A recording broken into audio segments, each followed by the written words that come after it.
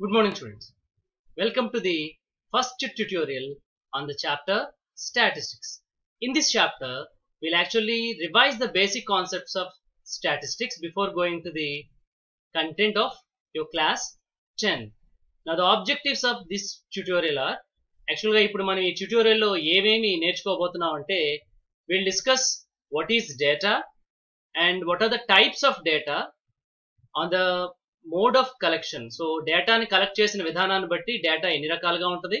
Basically we know that they are primary and secondary, and then the next topic is what is called the range of the data. Then the next one is what are the measures of central tendency, and then we'll have what is mean, median and mode of an ungrouped data and how to calculate these values when we have an ungrouped data. So these are the objectives. So మనం ఈ tutorial లో ఈ topics అన్ని కూడా ఒకసారి revise చేద్దాం.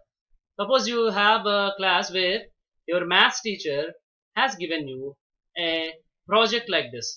So go to a vegetable vendor and collect the prices of all available vegetables. So ఒక vegetable shop కి వెళ్ళి అక్కడ అవైలబుల్ గా ఉన్నటువంటి వెజిటబుల్స్ అన్నిటి యొక్క ప్రైసెస్ కలెక్ట్ చేయమని మీ మ్యాథ్స్ టీచర్ మీకు ఒక ప్రాజెక్ట్ ఇచ్చారనుకోండి. Then you will think what to do. So you have to go to a vegetable vendor and then you have to collect the data available with him, or you have to ask him for the information about the prices of the vegetables, like what's the cost of 1 kilo of tomatoes or onions or brinjals or potatoes or carrots or beetroot. So ఇవన్నిటి యొక్క values ని మీరు ఒక కేజీకి price ఎంతో మీరు మీ project కి అనుగుణంగా కలెక్ట్ చేయొచ్చు. సో ఇప్పుడు ఇన్ఫర్మేషన్ మీరు వెళ్ళి పర్సనల్ గా కలెక్ట్ చేయడానికి అవకాశం ఉంది. ఇప్పుడు గవర్నమెంట్ ఆఫ్ ఆంధ్రప్రదేశ్ యాక్చువల్ గా గవర్నమెంట్ స్కూల్లో చదువుతున్న విద్యార్థులందరికీ ఈ అకాడమిక్ ఇయర్ నుంచి కొన్ని ఎక్స్ట్రాడినరీ ఫెసిలిటీస్ ని ప్రొవైడ్ చేయడానికి పూనుకుంది. అందులో you have school bags and you have a wonderful school uniform with a tie and belt, and then you will be given school shoes. In addition to that, you will be given textbooks, and then free notebooks also you will be given. You will be given free notebooks, and then these facilities are available for only the children who are going to the government schools. Government school లో చదివే పిల్లలందరికీ కూడా ఇవన్నీ ఫ్రీగా provide చేయడానికి government plan చేస్తుంది ఈ academic year నుంచి. ఇప్పుడు మీరు చెప్పాల్సింది ఏంటంటే you think for a while. ఇప్పుడు వీటికి సంబంధించిన ఇన్ఫర్మేషన్ ఏ స్కూల్లో ఎంతమంది పిల్లలు చదువుతున్నారనే విషయం గవర్నమెంట్ కి ఎలా తెలుస్తుంది? How this information can be reach to the government so that they can send school bags, uniforms are text books are note books. ఇవన్నీ కూడా గవర్నమెంట్ స్కూల్లో చదివే పిల్లలకి ఏ స్కూల్ కి ఎంత ఈ విషయాలన్నీ పంపించాలో గవర్నమెంట్ కి ఎలా తెలుస్తుందో ఒకసారి మీరు ఆలోచించండి. Then information collected for a specific purpose is called data.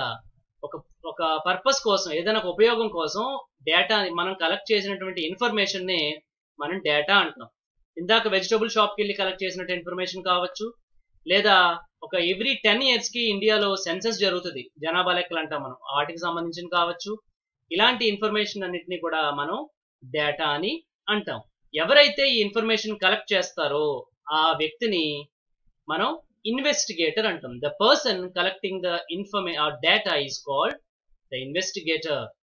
He or she who collects the information or the data is called, what do we call him or her? Investigator. Now ఈ data మనకి daily life లో చాలా రకాలుగా ఉపయోగపడుతూ ఉంటుంది. For example you want to stitch your new dress, you will go to a tailor. ఈ tailor మన రకరకాల మెజర్మెంట్స్ తీసుకుని అవన్నీ నోట్ చేసుకుంటాడు. అదే మీ స్కూల్లో ఒక రన్నింగ్ రేస్ కాంపిటీషన్ పెట్టారనుకోండి, ఆ రన్నింగ్ రేస్ లో ఏ పొజిషన్స్ లో ఎవరెవరు వచ్చారనే ఇన్ఫర్మేషన్ గ్యాదర్ చేయడం. లేదా ఒక స్కూల్లో అనౌన్స్మెంట్ జరిగింది, ఇవాళ ఒక ఎలక్ట్యూషన్ కాంపిటీషన్ ఉంది, ఎవరెవరు పార్టిసిపేట్ చేస్తారనుకుంటే క్లాస్ వైజ్ మనం కలెక్ట్ చేసే ఇన్ఫర్మేషన్ కావచ్చు. లేదా suppose you want to cook something in your house, ఏదైనా వండాలనుకోండి, అందులో ఏ ఇంగ్రీడియంట్స్ మనం ఎంతెంత వేయాలి, అది సాల్టా లేకపోతే మిర్చియా, వాట్ ఎవర్ ఇట్ ఈస్. ఇప్పుడు ఇది కూడా ఒక ఇన్ఫర్మేషనే, లేకపోతే వంట సరిగ్గా రాదు. సో ఇలాగా ఒక సందర్భానుసారం ఒక పర్పస్ కోసం ఏదైనా ఇన్ఫర్మేషన్ మనం కలెక్ట్ చేసినట్లయితే ఈ ఇన్ఫర్మేషన్ మనం డేటా అని అంటాం. ఇప్పుడు రీసెంట్ గా ఒక పాండమిక్ ప్రపంచాన్ని వణికించేస్తుంది, కరోనా. సో ఇది కూడా ఒక ఇన్ఫర్మేషనే. ఇది యాక్చువల్ గా 3rd July సంబంధించినటువంటి గవర్నమెంట్ ఆఫ్ ఆంధ్రప్రదేశ్ లో ఉన్నటువంటి డేటా. ఆంధ్రప్రదేశ్ లో ఎన్ని కరోనా కేసెస్ యాక్టివ్ గా ఉన్నాయనే సంబంధించినటువంటి డేటా. సో ఇది కూడా data. So it's information, of course it's serious information. ఇలాగ ఒక పర్పస్ కోసం సేకరించే ఇన్ఫర్మేషన్ మనం ఏమంటాం, డేటా అని అంటాం. ఇప్పుడు ఈ డేటాని రకరకాలుగా రిప్రజెంట్ చేయొచ్చు. You can represent in the form of a line diagram like this, and you can represent it as a form of, can you tell me what is this diagram called? It's called a pie chart or pie diagram, and this is called a bar diagram, or simply you can leave it as a table. So ila table paranga kuda manam data ni represent cheyochu. So once you collect the information, you can represent the information in any one of these, or there are some other modes also. కానీ ఈ రకంగా మనం represent చేయాలి అంటే first మనం చేయాల్సింది information ని collect చేయడం. So we have to collect this data. ఈ డేటాని మనం రెండు రకాలుగా కలెక్ట్ చేయొచ్చు. And the first one is collected directly by the investigator. ఎవరైతే ఇన్ఫర్మేషన్ డేటాని గ్యాదర్ చేద్దాం అనుకుంటున్నారో వాళ్లే ఫిజికల్ గా కనుక ఇన్ఫర్మేషన్ కలెక్ట్ చేస్తే అది ఒక కేటగిరీ. అలా కాకుండా ఇది ఒక type of investigation. Suppose direct గా ఇంటర్వ్యూలు, ఇందాక మనం వెజిటబుల్ షాప్కి వెళ్ళినప్పుడు అక్కడ డైరెక్ట్ గా ఇన్ఫర్మేషన్ మనమే వెళ్ళి అడిగాం. అలా కాకుండా information collected from sources like books, records are media, online, లేదా ఈ రోజులో మనం రకరకాల ఇన్ఫర్మేషన్ సోషల్ మీడియా ద్వారా కానీ ఆన్లైన్ లో కానీ, లేకపోతే అప్పటి వరకు రిజిస్టర్ అయిన రికార్డ్స్ వల్ల కానీ, మ్యాగజైన్స్ వల్ల కానీ, లేకపోతే ఇన్ఫర్మేషన్ గ్యాదర్ చేసిన వాళ్ళని మనం క్వశ్చన్ చేయడం వల్ల కానీ, ఇలా ఇన్ని రకాలుగా కూడా మనం ఇన్ఫర్మేషన్ ని గ్యాదర్ చేయొచ్చు. సో ఇలా గ్యాదరింగ్ చేసిన ఇన్ఫర్మేషన్ ని ఏ పద్ధతి ద్వారా మనం కలెక్ట్ చేసామన్న దాని మీద ఆధారపడి ఈ డేటాని మనం రెండు కేటగిరీస్ గా చెప్తాం. First one, wear the investigator directly collects the data, that data is called primary data. And in the second case, where the investigator collects the data from other sources like newspapers or system or online, లేకపోతే వేరే వాళ్ళని అడగడం ద్వారా కానీ, information collect చేసిన వాళ్ళని అడగడం ద్వారా కానీ, సో ఇలా కనుక కలెక్ట్ చేసినట్లయితే then we call that data as secondary data. So అన్నిసార్లు ప్రైమరీ డేటా మనమే వెళ్ళి కలెక్ట్ చేయాల్సిన పరిస్థితి మనకి అంటే వీలు ఉండకపోవచ్చు. అప్పుడు మనం సెకండరీ డేటా మీద కొన్నిసార్లు ఆధారపడి మనం ప్రాబ్లమ్ సాల్వ్ చేయాల్సి ఉంటుంది. ఇక్కడ చూడండి, suppose your teacher conducts an examination and on the next day me teacher మీకు గ్రేడ్స్, మీ మార్క్స్ ఇచ్చారనుకోండి. సపోజ్ ఇవి మీకు వచ్చిన marks 34, 45, 19, 25, 41, 23, 11, 33, 47, 29, 48, 31, 23, 44, 10, 28, 38, 32, 25 and 29. These are marks for 50. ఒక ఎగ్జామ్ కండక్ట్ చేసిన తర్వాత 50కి వచ్చిన మార్క్స్ కనుక మీరు చూసినట్లయితే, ఇప్పుడు ఈ ఇన్ఫర్మేషన్ ని we call this information as రా డేటా. ఇది క్లాసిఫైడ్ గా లేదు. వచ్చిన ఇన్ఫర్మేషన్ ని విద్యార్థుల వారిగా అలా రాసుకుంటూ పోయారు. ఒక్కొక్కరిని అడిగి నీకు ఎన్ని marks, how many marks you got, how many marks she got. Then this information is called a raw data. This information can also be called as an ungrouped data, and which is also called sometimes unclassified data. So the information which is not classified or which is not grouped, which is not separated into groups is called, what do we call it? Raw data. దీన్ని ungrouped data అని, unclassified data అని కూడా మనం అంటాం. ఈ ungrouped data కి సంబంధించి మనం కొన్ని విషయాలను ఇప్పుడు డిస్కస్ చేయాల్సి ఉంటుంది. we'll discuss one by one. So you observe this data for some time, and we have to discuss one important concept here. For that we need what is the maximum value of this data. ఒకసారి మీరు దీన్ని observe చేసి ఈ డేటాలో ఉన్నటువంటి highest value, lowest value చూడండి ఒకసారి. You identify what is the highest value, what is the maximum value of this data, and you find what is the minimum value also. What is the maximum value here? It's actually 48. And what is the minimum value? It's 11. Now we have to discuss one important concept of this data, and that is called range. I think you all remember how to calculate the range. Range is basically the difference of the maximum value and minimum value of the data. So ఒక డేటాకి మీరు range కనుక్కోవాలనుకోండి, ఆ డేటాలో ఉన్నటువంటి highest value లేదా maximum వాల్యూలోంచి minimum వాల్యూని subtract చేసేస్తే మీరు ఆ డేటాకి రేంజ్ చాలా ఈజీగా కనుక్కోవచ్చు. సో మనం 48 లోంచి 11 సబ్ట్రాక్ట్ చేస్తే you will have 37. This is how you can calculate range of the data. నేను ఈ రేంజ్ కి సంబంధించి ఒక అసైన్మెంట్ ఇంక్లూడ్ చేశాను ఇక్కడ. ఈసారి ట్యూటోరియల్స్ లో, యాక్చువల్లీ ఇంతకు ముందు నేను ట్యూటోరియల్స్ లో లాస్ట్ లో అసైన్మెంట్స్ ప్రొవైడ్ చేశాను మీకు. ఇప్పుడు కాన్సెప్ట్ ఎక్స్ప్లెయిన్ చేసిన తర్వాత కూడా అవసరాన్ని బట్టి మీకు ట్యూటోరియల్స్ మధ్యలోనే అసైన్మెంట్స్ నేను ఇస్తాను. సో ఈ మూడింటికి సంబంధించినటువంటి రేంజెస్ మీరు క్యాలిక్యులేట్ చేయాల్సి ఉంటుంది. Next will go to the next one. Now will discuss 3 important concepts here. One is mean and the other is mode. Can you recollect what is the third one? Very good. It's actually called mode.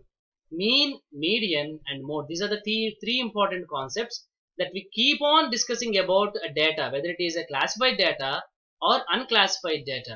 These three important things are called actually measures of central tendency. ఈ మూడింటిని కూడా మనం measures of central tendency అని అంటాం. ఎందుకంటే ఈ మూడు కూడా ఒక డేటాలో ఉన్నటువంటి మిడిల్ వాల్యూకి ఇన్ అండ్ అరౌండ్ అటు ఇటుగానే ఇవి కాన్సన్ట్రేట్ అయి ఉంటాయి. Central means middle value. So these are called measures of central tendency. So you have three measures of central tendency: the mean, median, and mode. We'll discuss each of these individually. Let us take the case of arithmetic mean. Actually, నేను మీకు already ఇది మీ పాత concepts lower classes గురించి నేర్చుకున్నవే. నేను దీన్ని మీకు actually revise మాత్రమే చేస్తున్నాను.